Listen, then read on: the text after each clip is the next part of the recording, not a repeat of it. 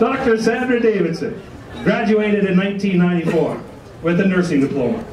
And this past August, Sandra was appointed as the University of Calgary's Dean of the Faculty of Nursing. That's just the latest step in a nursing and education career that previously saw her in the role of Associate Dean at the University of Alberta.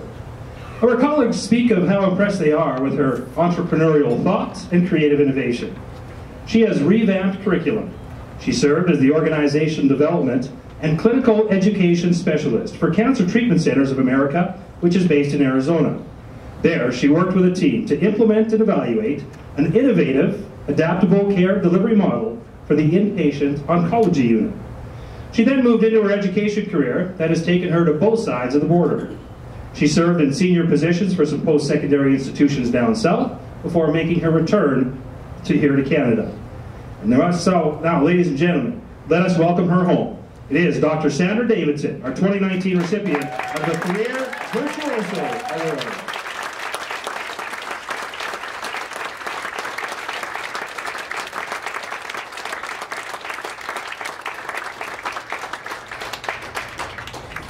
Thank you for that wonderful introduction, and it is a pleasure indeed to be home in Lethbridge, Alberta. So first of all, thank you, Lethbridge Community College, for this wonderful honor. It really, as we were driving it feels like coming home. It's amazing. You know, it's this word virtuoso is a bit intimidating, I have to say. So as I was reflecting on the career and the life journey that brought me here, I had to, you know, refer to Merriam-Webster's and kind of get a handle on this. And apparently virtuoso means somebody who's achieved great skill at some endeavor.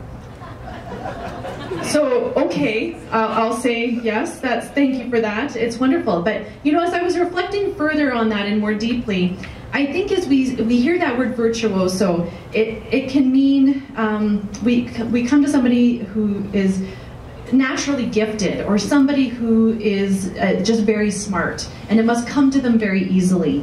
But you know what, the real meaning of virtuoso, I think, and in my own experience and looking at other virtuosos, making it look easy is not easy.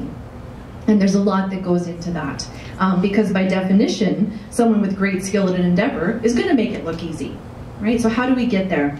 Well, 25 years ago, and I know graduation convocation is tomorrow, and I was reflecting on my own journey and where I was 25 years ago today, and I would have been finishing my final preceptorship in nursing at the intensive care unit at the Lethbridge Regional Hospital, which is wonderful, where I grew up as a nurse, and preparing to write my nursing licensure exams, which are very intensive multiple choice exams for hours and hours and days. And I have a confession to make here as a virtuoso, I guess. And there are at least 3 people here tonight, Betty, Joanne, and Tina, who can attest to the truth of this and that I'm about to share. I was not at the top of my class at Lethbridge College nursing program. In fact, I couldn't even see the top from where I was. I was buried somewhere in the middle, the very average realm of nursing. And because, you know what, I struggled terribly with those multiple choice exams, and my grades reflected this ongoing struggle to discern what was the most right of all the right answers. Right? And I'm happy to say, as you alluded to earlier, Paula, at Lethbridge College I learned how to learn. And that has meant the difference for me and my journey. And I would, you know, that's still great to hear that that's happening, and that's what Lethbridge College is all about. So how is it that I'm standing here before you tonight?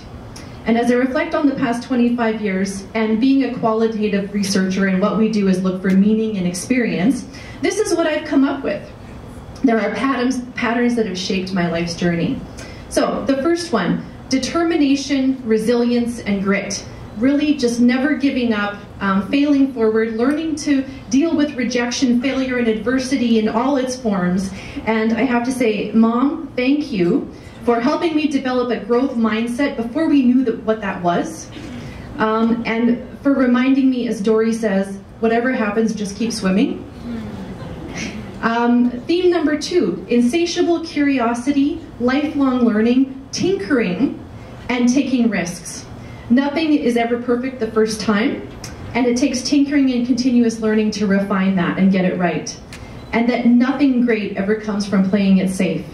And so, my husband Jimmy, thank you for being my co-pilot and greatest champion on so many adventures and risks. So some of the popular ones are, hey, let's move to Phoenix, where we don't know a soul, but it's a great adventure. Or saying, you know what, honey, just start your master's degree. I don't know how we're going to pay for it, but we'll figure it out. Thank you. And number 3, celebrate those that light the way and encourage your heart. And then, in honor of them, pay it forward. So, there are so many people here tonight that I've had the privilege to learn with and learn amongst throughout my career. And there's a whole table of them back there. Anyway. So thanks for all of you that have illuminated the path, my path, professionally, and to the many other tables of friends that are here that have supported me and our family in ways big and small. Thank you. And as for encouraging the heart, wow, Denise and Rich, you have brought a whole new depth of meaning to that word, heart.